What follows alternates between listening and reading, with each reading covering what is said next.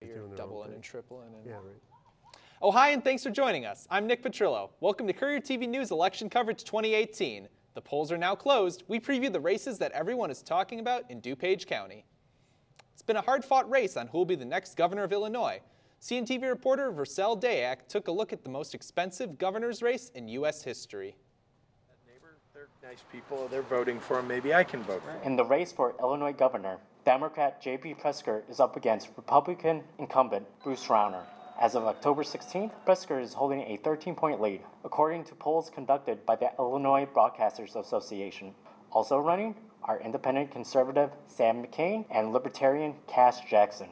The budget impasse, the longest in the nation's history, left Rauner facing criticism from both parties. Rauner offered two solutions to combat deficit spending. Either you give the executive branch the authority to cut spending to live within our revenues, or agree on economic and governmental reforms to accommodate a negotiated balance of spending reductions and revenue that ensures that Illinois can be both compassionate and competitive.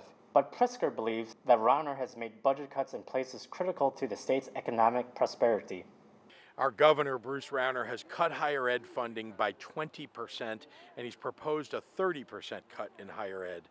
I think that that's wrong, and in fact, it's one of the reasons why 72,000 kids in the state of Illinois chose not to go to school here. Rauner expressed similar concerns in August, while signing $25 million in state funds for a new merit-based scholarship program for Illinois students. We want to create a place where our young people want to learn and put what they have learned into practice through careers that enrich our economy and make Illinois a better place to live. Amidst what many consider a turbulent period for the state of Illinois, this is one of the most heated governor races in the country, and it's not over yet. So I'm excited about the change that we're going to bring to the state of Illinois, but everybody's got to get out and vote. Joining us in the studio to discuss all of today's election news is Adjunct Instructor Bill Enright of the Political Science Department. Now, Bill, is there anything else you'd like to add about the governor's race? Well, you know, I know that certainly as far as the results go, we're going to be looking at, again, as I mentioned earlier, the idea that a couple of these other candidates in the Conservative and Libertarian Party could be stealing votes from Rauner, and so that could certainly impact it. But then once somebody gets in, and you know, it certainly looks like in the polls that J.B. Pritzker has the lead, that, you know, what's he going to do to govern? Is he going to increase taxes on the rich? And when he increases taxes on the rich, is it going to be for those who make $250,000 or $450,000? So I don't know if that's going to impact your tax liability or not, but you know, you could run into those troubles. And so then we also going to take a look at the state legislature. Is he going to have a supermajority with the Democrats? The way that the state looks like it's going, he could end up with such a large lead. And the House and the Senate have a supermajority where he could get anything done that he wants. All right, and next race we're going to look at is DuPage County. The Illinois 6th Congressional District has been attracting a lot of attention and as one of the most competitive campaigns in the entire country. And CNTV reporter Sarah Vasek went across DuPage to catch a glimpse of this race that could determine who controls the House of Representatives.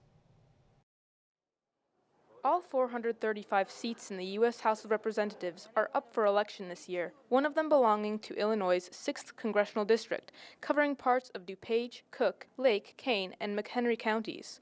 Up for re-election is the six-time seat holder, Republican Peter Roskam. Roskam is being challenged by Democratic Energy Executive Sean Casten.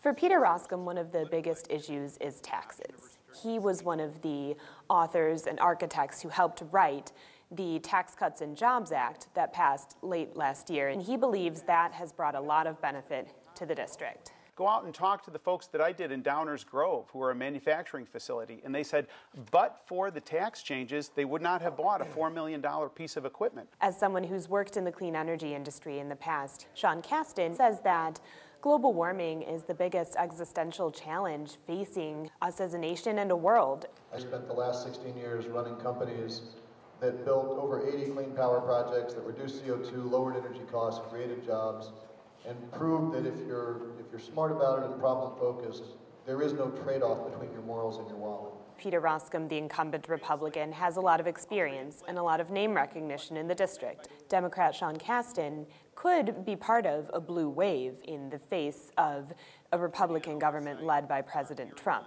As we draw closer to the midterm of one of the most controversial presidencies in American history, this congressional race between an experienced incumbent and an innovative challenger is hard to predict. Polling groups and political watchers are saying this is going to be a very close race. Now, Bill, what's your take on this election? Well, first of all, you can see that gerrymandered district, and they sort of drew that out so that there'd be a lot of Republicans squeezed into that district. And we thought that that would be a safe district for Republicans, but now it looks like it's not going to be. It looks like Kasten's really got a chance to take this seat away from Roscom, and you would have never suspected that in the past. Also, really, control of the U.S. House of Representatives goes through DuPage County with this race. And so if Roscom goes down, and then certainly the other one with the 14th district with Hultgren versus Underwood, that could also be another race that goes through DuPage County or parts of DuPage County to take over the House of Representatives for the Republicans. And then, of course, many other states need to fall in line too, but it looks like California, Florida, Pennsylvania, some of those states will also be having real close races where some Democrats could be taking seats from what maybe would have been considered safe Republican seats. Well, we'll see how the House falls as soon as the numbers start coming in for DuPage then. Yeah. But something else we want to take a look at in DuPage County is some of the local legislative races. What's your take on those? Yeah, the state races are also interesting. Tara Costa Howard versus Peter Breen. That one I'm surprised again because it's what would normally be considered a pretty safe Republican seat. Yet Tara Costa Howard's put up a good race, and I live in Glen Ellen, and that's ground zero for that race. And I can tell you there's signs everywhere. Although there's signs everywhere for both of them, but there's signs everywhere. And so I know it's going to be a close race, and again, probably a surprise too. All right. Well, thank you, Bill. This has been your election update. Thank you for choosing Courier TV News for your election coverage this evening. Again, we'll be back at 8:30 p.m. with more updates, including candidates' reactions and analysis. We'll also have live reactions to the local elections on our Facebook page at Courier TV. We leave you now with a segment we like to call Chap Chat. We ask COD students who they think will be the next governor. Honestly, I have no idea. Personally, I think both the main candidates are terrible. Skirt or Bruce Ryan? I think JB, because he just seems more like friendly. And I haven't really seen much of Bruce Rauner, but I like the commercials I see from JB, but I haven't done enough research to decide. Okay. Yeah. I mean, I haven't really been paying attention that much, so I don't really have a set idea. But I'd probably say Bruce Rauner if I was to say someone. Who do you think's going to win the election? Bruce Rauner. Ooh, I'm hoping Pritzker. So I really don't know much about Rauner, but from what I heard about Pritzker, I'm a little more interested, especially on the veteran side. So I'm hoping he can do a little bit more for the veterans.